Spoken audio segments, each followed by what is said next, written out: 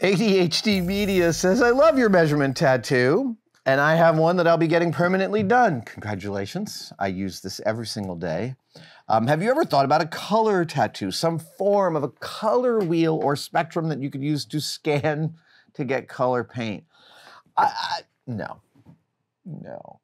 I haven't. And really specifically, like, everyone always says, how accurate is this? Your skin is pliable, it moves. How accurate is the ruler? And the answer is, as long as I keep my hand like that, it's pretty darn accurate. And it will stay very accurate. I'm done doing almost all my growing.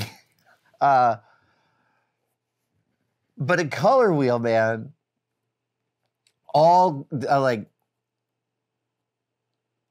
each color uses different kinds of dyes. And each kind of dye have different qualities in terms of their robustness against ultraviolet light. You might notice that when you're at the dump, that old things that were red are often more faded than old things that were blue, as red is a more volatile color and harder to make robust against ultraviolet light. I just can't imagine a color wheel on my arm would stay relevant for more than a couple of months. I have a friend who had one of his tattoos was just a half-inch wide red band around his bicep. No, I'm so sorry. It was a half-inch red band just down his arm. Beautiful tattoo, but like 10 years later, it was mostly gone. Yes, that's my Kumail Nanjiani imitation. Vicky Bligh asks a question, and I'm very excited about answering this. I don't think I have an example here. Vicky wants to know, wait a second. No. Okay. Yeah, I don't think I have an example here. Vicky says, you've had your body recreated multiple times. This is true. This is my head scanned by our friends at FBFX. This is a very useful thing to have because it also fits. It's exactly me. This is literally, there's a hat maker who's reached out to us and wants to make me a hat, and they have very specific questions about my head size. And I'm like, I'm just gonna mail you this guy. So yes, I have had my body recreated multiple times, and I've shared that with you. Vicky wants to know about the first time I had my head live cast. Hold on just a sec. Hold on, let's see here. No, okay. I didn't know if I could easily or quickly find the casting. It is, it's not completely obvious because I think I put it all away.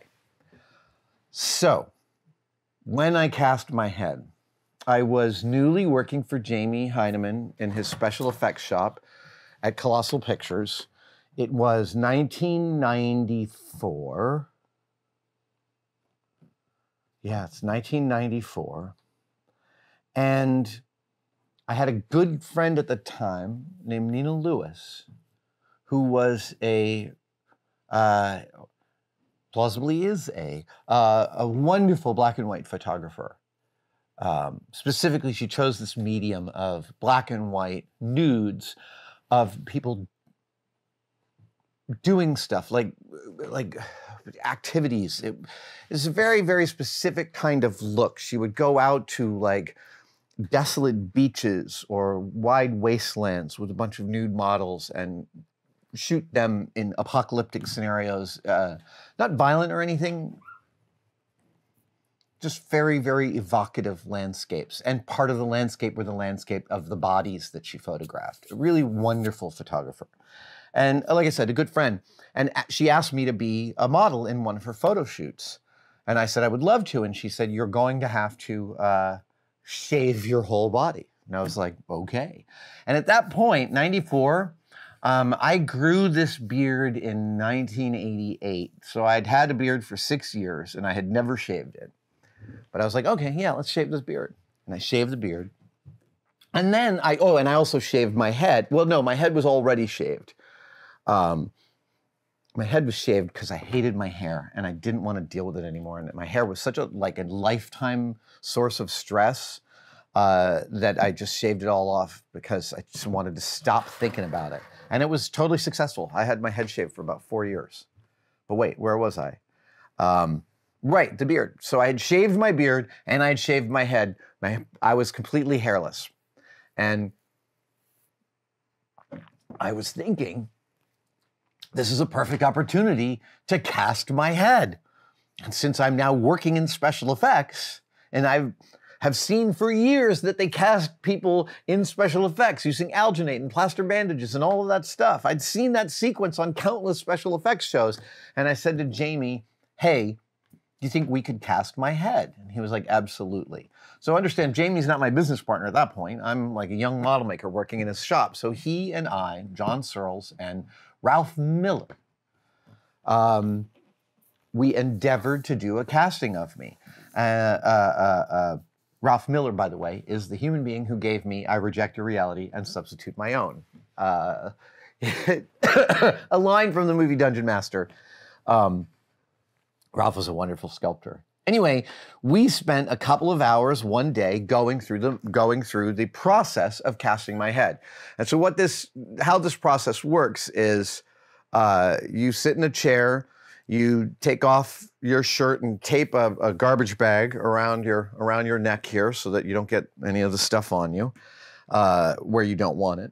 And then for me, with this mask, I kept my mouth open so they could cast me with my mouth open so I could breathe. And the material we were using to cast is called alginate, dentist alginate. It's what the dentist uses to cast your teeth. It's actually a seaweed-based setting compound. And it's food safe, non-toxic, and it sets in like 45 seconds. It's absolutely magical stuff.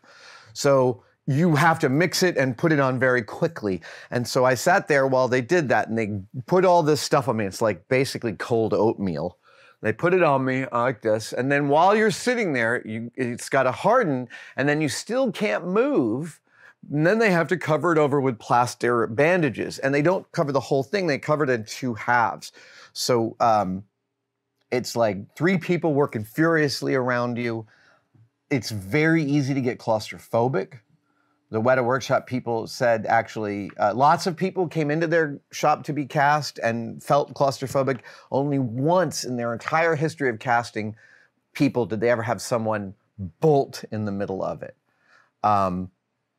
But we executed a successful casting, and I used that casting of my head for years for patterning costumes off of. I was an octopus from City of Lost Children for the first ILM Industrial Light and Magic Halloween party I went to. And I patterned the way to hold the octopus monocle on my head using the casting of my head. It was such a useful tool.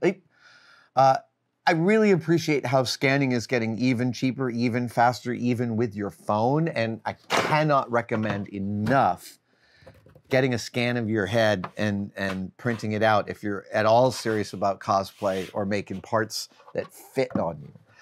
There's a note about shaving my beard. I mean, I just thought, look, as long as I'm completely bald, let's document me for my history. And it's great. So here I have 1994. I'm 27. Yeah, 27 years old. So I have a perfect record of 27-year-old me's head, which is awesome. Around that time, my then wife and I, my first wife, and I had dinner with one of my old girlfriends. And the 3 of us were sitting in a restaurant, and this is me, bald and beardless, and the 2 of them looking at me and going, "Don't ever shave that beard again." This beard's doing a lot of work for my face. It's giving me a chin, it's giving me a jawline, and they advised me not to get rid of it. There's a picture. When we go to cons, we bring a selection of pictures for fans to choose which one I'll autograph. And One of them was filmed right around the time I flew on the U-2 spy plane. And when I flew on the spy plane, I had to shave my chin so that the oxygen mask could have the proper seal against my face. And it's the first time my wife had ever seen my chin. Yeah, those are all the stories around my casting my head. Thank you for watching that video. Are you as sick of the tosses to membership as I am? Good, because here's a brand new one that I recorded today, and it's nice and short. There are 3 tiers to tested membership, and they all offer awesome stuff. Find out about it by clicking the join link below. We'll see you there.